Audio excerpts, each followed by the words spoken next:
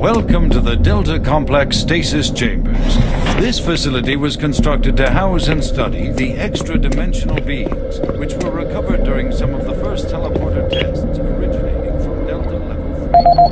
While little is known about their native environment, the specimens appear to be carbon-based life forms with extremely high heat tolerances.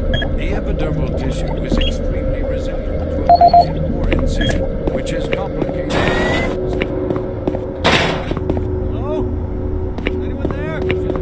As well as the ability for some specimens to manifest cohesive plasmolescence. The method by which... Hello? I'm trapped in here. Help me. If anyone can hear me, please get me out.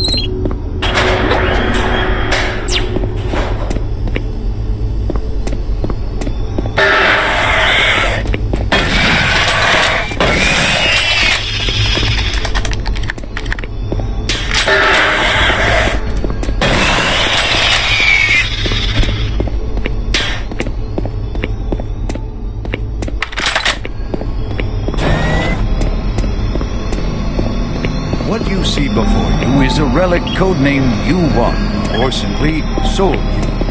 It was discovered in 20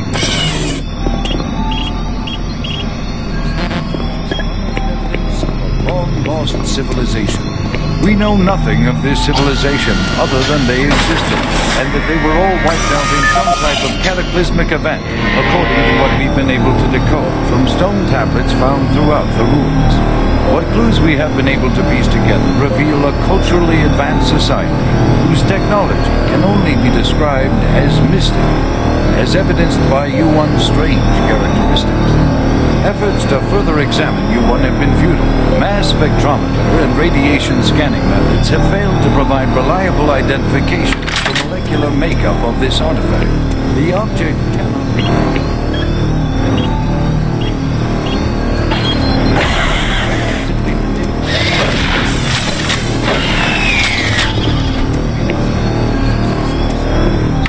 I have the Soul Cube in hell, and you will never find it.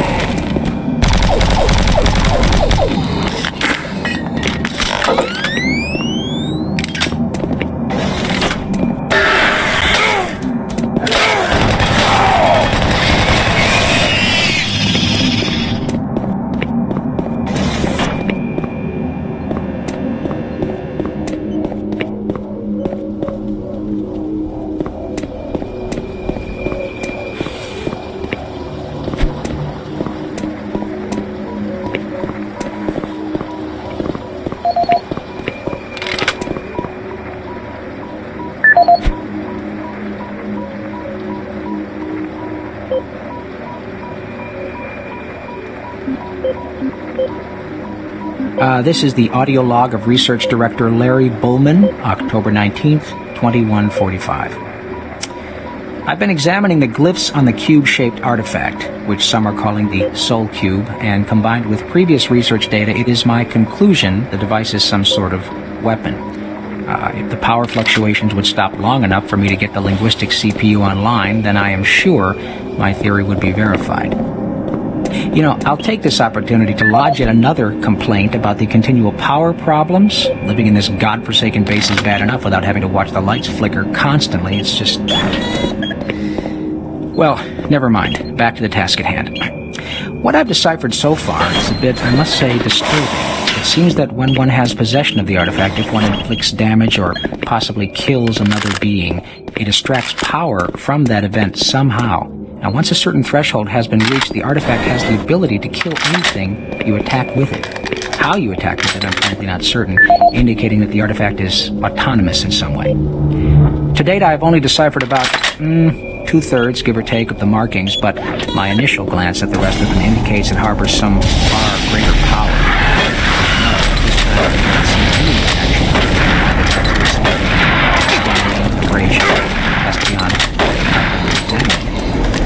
I suspect that just like the civilization that constructed it, its capabilities are diminished to the point of being useful only as a paperweight.